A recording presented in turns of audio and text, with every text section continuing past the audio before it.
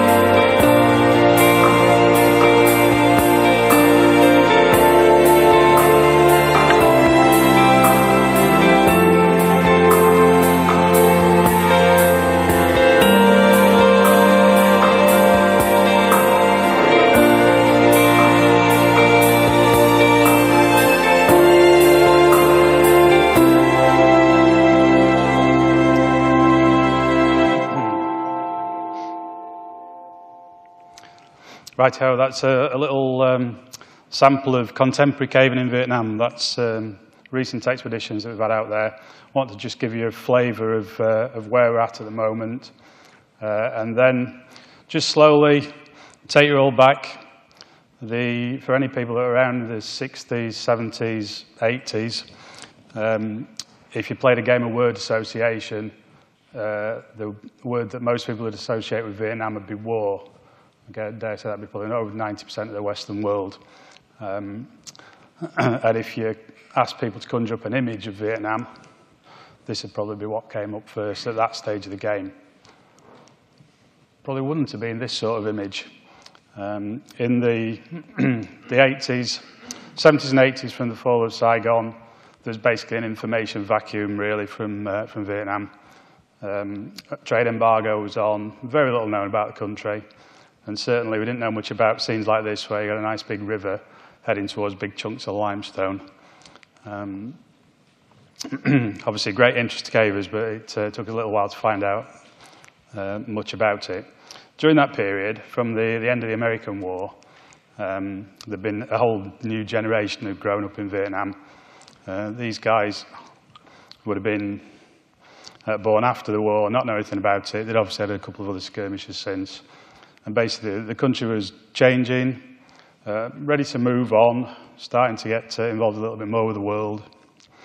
One thing you can't escape in Vietnam, though, is this fella, Ho Chi Minh. Wherever you go, he's still a significant part of the country. Revered by the Vietnamese as the leader of the resistance against the imperialist forces. And his influence still carries on wherever you go. One of the legacies from those times, though, and what we've found, is that it's a very proud, patriotic country. They are very fiercely independent.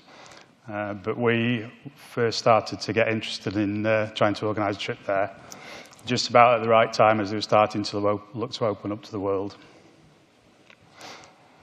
Fortunately, in 1989, a letter requesting permission landed on this fellow's desk. Professor Nguyen Quang Mi of Hanoi University of Science was very interested in having some British cavers over, fortunately. And being a native of Quang Binh province, he knew there were quite a few caves down there that he'd like to know a bit more about. Sadly, he's no longer with us, but everything that follows, everything we've done, is largely results from the influence of Mr. Mi. He was able to open quite a few doors for us. Most of them led into rooms like this full of committee men, and wherever you want to go, it's bureaucratic, permission from the state, the commune, the police, the army, all that sort of thing. But eventually, in 1990, we managed to get permission to head out on a recce. Just point out where we're going. Hanoi up at the top, Ho Chi Minh City, or Saigon as it used to be, down the south. The areas we were interested in, Quang Binh province here, around Dong Hoi, and then further up in the north are the main areas that we've been to. You'll notice there, Hue. Hue was one of the great set-piece battles of the American War, and Dong Hoi, being just north of that, also copped for quite a lot. The city of Dong Hoi was basically levelled during the war, and at the time we went in, they were still recovering from that. So on the recce, the first caves that were explored were in the vicinity of Hanoi. This is in Halong Bay, which at that stage wasn't very well known, wasn't as famous as it is now, but being relatively small limestone outcrops, a lot of the caves were remnants and pretty short. We had our first experience of caving by boat in places like Ninh Binh province, and it's pretty obvious that water was going to be a feature of most of the expeditions there. By the end of the reconnaissance expedition, we finally got down to Quang Binh province. This is a contemporary photograph of the area around Son Trac. Typical agricultural landscape, farming, fishing, the bomb craters. Main industry in the area is rattan, and also there was a bit of a thriving scrap metal industry as they dragged bomb cases out of the jungle. This was the main reason why people wanted us to go down. Phong Nha Cave, all the water there comes from a cave, which they used during the war as a hospital, and you can get a boat in there. Again, caving by boat, surveying by boat, photographing by boat. Spectacular cave, huge draft coming out of it. And it went for about 1.5 kilometres in the boats. Then found some dry passages, a couple of chambers. And at the end of the expedition, it was left wide open, absolutely wide open, looking up a big river passage. So clearly a return was definitely in order. 2 years later, everything was organised again. Back in Son Trac, not really changed very much. A few more bicycles, but that was about the only advance really. Everything else more or less the same. And this is a shot. This is where it was left in 1990. 92, we took it about another 6 kilometres, and essentially went right through the hill. The cave ended at a choke at the far end, a big, huge collapsed choke, but it had gone basically through to the side of the hill.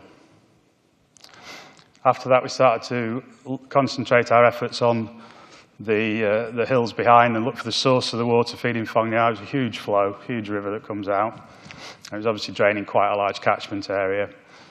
This typical terrain, very inhospitable, only a few limited access roads. This is the main road, and this is the highway number 20, one of the Ho Chi Minh trails, one of the many Ho Chi Minh trails, and this is basically the only one navigable by any sort of vehicle. The Russian jeeps didn't quite prove up to it though. So most of the journeys were in these big rascals, 6-wheel trucks sat in the back, overhanging vegetation, all sorts of wildlife landing in the truck as you drove under. Proper adventure. Get to the road head, still one or two relics around from the war. And just a quick note on this one. Howard and Deb have been amazing driving force behind the Vietnam expeditions, and their enthusiasm and commitment has been one of the things that helped us to get such good results over the years. He can also be quite a diplomat at times. Once you're off the roadhead, this is typical sort of terrain, heading out towards where we think the sinks are, or some of the other sections of the cave as we've gone up the watercourse. This is a cave called Hang Vom. It was a second system, not the main Phong Nha water. It was further round into the next valley. That's about 1.5 kilometres, or about 1 kilometre through to the daylight at that point. And at the daylight, we then got into an intersection with some higher level passages. First real multi-level development convinced us that we were on something big. Some of the high level was pretty spectacular. Eventually, this section led us back out to a new dry entrance, not far from the main resurgence. And 20 years later, they've actually made it into a show cave. Following up the watercourse, we lost the main flow of the water from the Hang Vom system, but we went up into a few kind of small overflows. This hanged a cow, and there was 3 or 4, 5 maybe sections that were followed back up. We're following the water all the way back upstream. We also looked at the downstream top sink. This is a cave called Rut Karoon. Main Phong Nha water sinking at that point. Sorry, Hang Vom water. And this ended at a sump. Now, from the sump to one of the inlets in Hang Vom, there is still a 6 kilometre gap that we've never found. So there's still a few things to do. This cave was at the very end of Road 20, so you got an 8-hour journey in one of those big trucks bouncing and bumbling along up to a little place which seemed like the end of the earth at the time. And then from the end of the earth went on another one-day walk around to some sinks at the very top end of the limestone, right way up near the Lao border and up at on the sandstone capping. That led us into this little rascal, a cave called Hang Kei Ri. 19 kilometres, all explored from the top end, which was beyond the end of the earth, and a proper expedition at the time. The main river passage down Hang Kei Ri is about 10 kilometres. Spectacular stuff. Obviously, exploring downstream at this stage was a bit more difficult and more tiring on the way out. That kind of took us towards the end of the 90s, and as we got towards the end of the 90s, we were also invited to head up to the north, up towards the Chinese border, because there's a lot of caves up there the Vietnamese wanted us to go and have a look at as well. Scenery is quite different in the north. This is much more like some of the classic tower casts that you see from China and that sort of area. A lot more agricultural, very little jungle in that area, and the old hydroelectric systems. Buildings are the same, but one of the real noticeable features is the people change. A lot more colour in the north. All the hill tribes have got their own different colours. Market day is pretty bright and spectacular. Quite a diverse mix of ethnic minorities in this area, and also very close to the Chinese border. Scenery is quite different, as I said. It's a lot more arid, a lot more agricultural. And at the time, we didn't have particularly good maps. So as we were sat around in committee meetings, that sort of thing, all the local committees had maps on the wall. So as the digital age was coming along, we managed to get little copies of the maps that were pinned up on the committee walls. And some of these led us to some quite interesting locations where we hadn't expected there to be caves. Certain other caves quite easy to find because you just kind of drive along and you see a river heading towards some limestone, and away you go. Better go and have a look at that one. Standard stream sink up in Cao Bang province. Once we got into these, the caves weren't quite as extensive as down in the south, but they were pretty spectacular in parts. Predominantly, the stuff up there was kind of 2, 3, 4 kilometres sections of cave. A lot of river caves, a lot of swimming. Standard size, not quite the huge section of cave down in the south and central, but also quite well decorated. This is a cave in Lang Shan province called Nguyen Ban Sam. We call it Kawasaki Cave because Mick Numwick reckoned he could drive his Kawasaki down it. We also found one or two interesting uses of bamboo as we were going around the north. Bamboo bridges, not the most stable of things. Bamboo ferries, even less stable when Watto's on them. And then we had a bamboo raft across a huge lake. They said it would save us a long, long walk. And at this point, Howard would have walked any sort of distance to not be on that raft. He's not the best of swimmers. This was the main method of getting around in the north. These little Russian jeeps, cracking things, used to go everywhere. Ford the river, no problem. Rough roads, no problem. At this point, there's apparently a suitable ford, and the guy in front and the guy behind had a bit of a discussion. Our limited Vietnamese kind of worked out that the one in front said, "Follow me, it'll be right." Unfortunately, it wasn't. That was the least of the danger. One of the things about northern Vietnam is it's very hilly, the roads are really windy, and around this sort of time there were getting to be a lot more vehicles on the road with some inevitable consequences. Fortunately, nobody's hurt in this one, but this is one of the main risks. So, quick recap over a series of about 4 expeditions up to the north. We surveyed something like 150 kilometres. I've not got an exact figure, but this is typical sort of passage. Had some really great times. Interesting area. Still loads more to do up there, and we're hoping to get back there before too long. So as we now get into the early noughties, we're heading back on down to Quang Binh. Done automobiles. Now we thought we'd try trains. The overnight sleeper from Hanoi was an alternative to a 2-day drive in a bus. Although the accommodation left a bit to be desired, really. One option was to pay 100,000 dong to go in a little air-conditioned cabin, and to this day it's the best £2.50 I've ever spent. So back down to Phang Nga. Phang Nga, things have changed slightly by this sort of time. These are the boats that are getting ready to take tourists up to Phang Nga Show Cave. And here we go, from our little hand rowed boats that were used in the early days, constant stream of tourists. By this stage, they're getting over 500,000 tourists a year to go and visit Phang Nga Cave. They'd even built a little visitor centre up outside the entrance, usual amount of tat to be sold out there. But fortunately, they restrict them just to the entrance of the first part of the river passage, so the rest of it still remains pristine. We were still stuck on the big trucks. Unfortunately, in the intervening period, they all got a bit older. They didn't run quite as well as they had done. Breakdowns are just a fact of life. One of the advantages of breakdowns is that you can get to know the locals a bit better.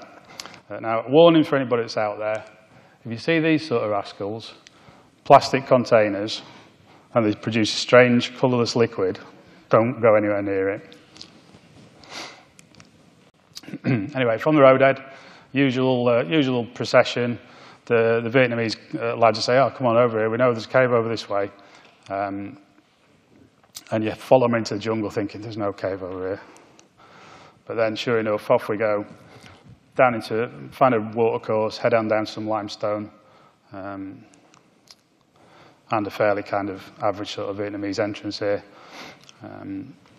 We'd never find them without the guys who actually live out there for all the lives sort of thing. Anyway, this one's called Nuc Nit, and when it was originally translated, the translation was "war to go in." So we thought we'd better go in as well, and we were glad we did. Fantastic bit of cave passage. Couple of kilometres of what was essentially a flood overflow, and this is in one of the big blank areas on the map where we're still looking for sections of the main watercourses. Beautifully decorated, but very little water. And for a long while, it was a bit of an anomaly, this one. We weren't quite sure where it linked in. Subsequently, we found a cave called Hang Va, which is very odd little stalagmites in some of the pools there. This again was another little piece of the jigsaw, and gradually over the years we were piecing together all the various parts of the drainage systems. This one eventually linked into Nuc Nit. And it was also around this time, the kind of mid-2000s, that the Vietnamese sussed out that we could go down holes as well as going along them. So they started to tell us about some big shafts up on the top of the massif. This was obviously interesting because that could then get us into some of the missing sections of cave. This is Sweeney. It's a good job you can't see his face because I think he was quite worried here. The next time he touched the ground was down here, 170 metres below.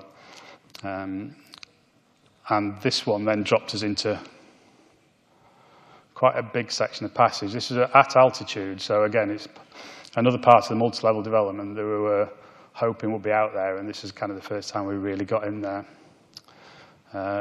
It was also a thing that gave us a lot of encouragement that if we kept plugging away, sooner or later we were going to find a big thing.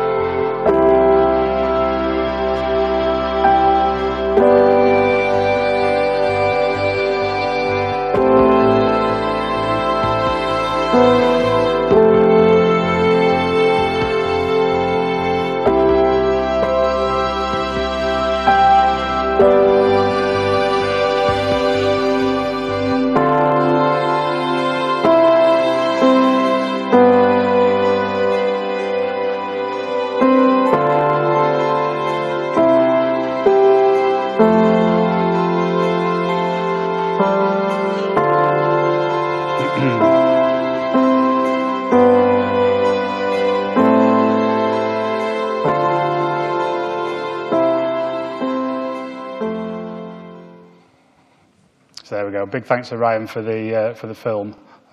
Cave can speak for itself. All I'm going to say is it's very big. Just to kind of put things into context, this is an overview of about a third of the Key Bang Massif. The Phong Nha system, including Hang Song Dong there and Kei Ri, is down this side. Hang Vom and Ruk Karoon are all over this side.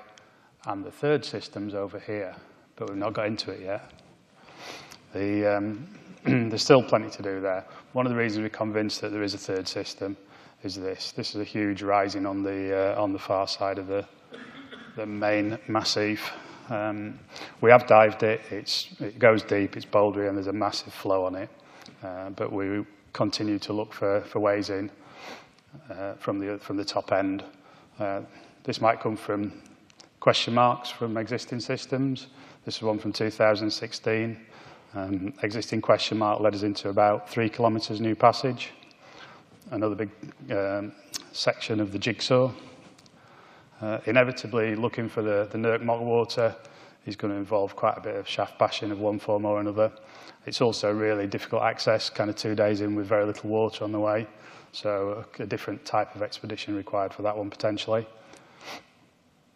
But there's inevitably going to be a few more of these, we think, out there. We've only scratched the surface, really. We've probably done 25 to 30% of the massif, and there's huge amounts more to go at. Every so often we get lucky, and we'll find a woodcutter who says, "Have you seen that hole over there?" And then it leads into about 1.5 km of beautiful passage like this. So, yeah, it's been fantastic. It's been my great privilege to be involved with it over the last 25 years. Hopefully, still got a couple more in me, and I know there's a lot of people still wanting to go. If you just cast your mind back to the image of the people with the rattan, that was 1990. This is Sonchak today in Phong Nha. Huge development gone on, largely on the back of the Phong Nha show cave originally, and then latterly on the back of Hang Song Dong. It's been a massive boost to the whole area. A couple of thousand people involved directly in adventure tours, and lots of other people with hotels and cafes and transport and a lot of things. It's been really good to see the advance of Vietnam over the years. And last video has got to go to these guys. The people who live there, jungle men, they've looked after us. We've kind of taught them a bit about caving, and they've taught us a whole load about living in the jungle. And every time we think we've learned a bit, they just laugh and show us how to do it properly. But they're fantastic people, really hard-working, really dedicated, really friendly. And fortunately now starting to get some benefit from the beautiful area that they live in. So if anybody gets a chance of going out to Vietnam for whatever reason, I'd encourage you to go because it's a great place. You'll have a good time. Thank you.